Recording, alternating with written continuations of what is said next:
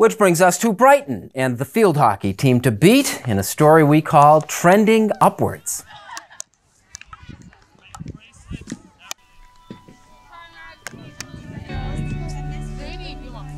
Six years ago, Shawn Metz was the coach of the Brighton Alpine ski team. When he was asked if he'd also be interested in coaching field hockey, why not? I had only seen a couple games. I didn't have any exposure to the sport. But once I accepted the job, I spent some time working with the varsity coach, attended a couple clinics, did a little bit of reading, and then got started. And certainly there was a steep learning curve. My first, I would say my first 3 years, and I'm surely still learning. Yeah. But that's how it all got started. 2 years at junior varsity level, and then I became the varsity coach. And when I became the varsity coach, I also inherited the modified team, which plays in the spring. So I was really coaching 2 seasons a year. So you really, you can learn a lot coaching 2 different teams at 2 different, very different levels throughout the year. The results have been dramatic. Talk about trending upward.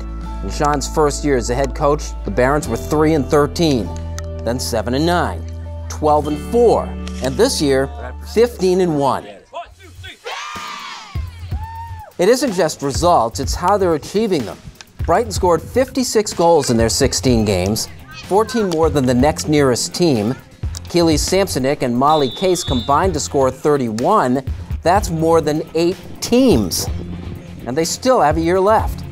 With 18, Samsonik was second only to Mendon's Maddi Reilley. Keeley used to be a soccer player.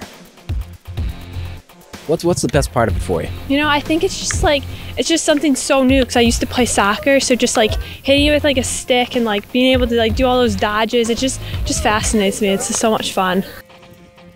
We spent a lot of time shooting. Certainly there's a strength aspect, and we spent a lot of time in the off-season working in conditioning and strength to have that nice strong shot. And then couple that with just a lot of practice, shooting drills, and a lot of movement in practice where we're constantly shooting on the goals, constantly putting the kids in situations in front of the goal where they can practice shooting. So I'd like to tell you that's what it takes, but it seems to work out for us. Field hockey is to most an afterthought, if it even exists.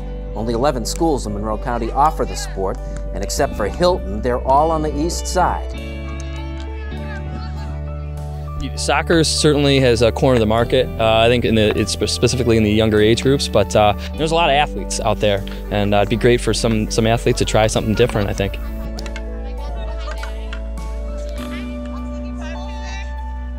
Case in point. Well, in 7th grade, I was just looking for something to do, and my friend told me about field hockey.